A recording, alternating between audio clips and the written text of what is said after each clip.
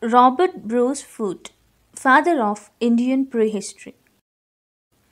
Robert Bruce Foote was a British geologist and archaeologist who conducted geological surveys of prehistoric locations in India.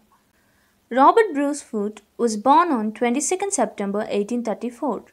Foote joined the Geological Survey of India on 29 December 1858. In 1863, the year after his archaeological survey began, he discovered the first conclusive Paleolithic stone tool in India. He found the tool in Pallavaram near Madras. After the discovery, he, along with William King, went on to discover more such tools and settlements in southern and western India. Robert Bruce Foote, with a team of British scientists, conducted a research in Uttunuru, Mahabubnagar district in Telangana and found the first ash mounds of Neolithic period. He found that these mounds were produced by burning animal dung.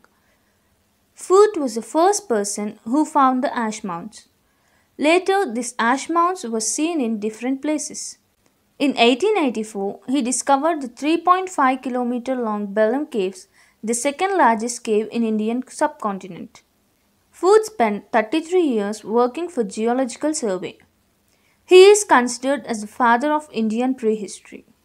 He died on 29 December 1912 and was cremated at Calcutta. His ashes were deposited at Holy Trinity Church, Tamil Nadu, India. Foote's collection of antiquities were all sold to Madras Government Museum in 1906.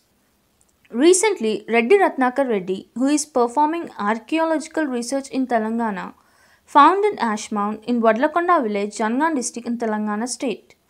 Some of the rock art and ash mound sites in India are in Karnataka state, Sanganakallu ash mound, Ballari district, Kappagallu ash mound, Ballari district, Belagallu ash mound, Ballari district, Halakundi ash mound, Ballari district, Tikkalakote ash mound, Ballari district, Kurugodu ash mound, Ballari district, Daroji ash mound, Ballari district, Metri ash mound, Ballari district, Kakuballu ash mound, Ballari district, Kurakuppa ash mound, Ballari district, Gadiganuru ash mound, Ballari district, Ingligi ash mound, Ballari district, Venkatapura number 76 ash mound, Ballari district, Maski ash mound, Raichur district, Piklihal ash mound, Raichur district, Vatagal ash mound, Raichur district, Ashoka Siddhapura ash mound, Chitradurga district,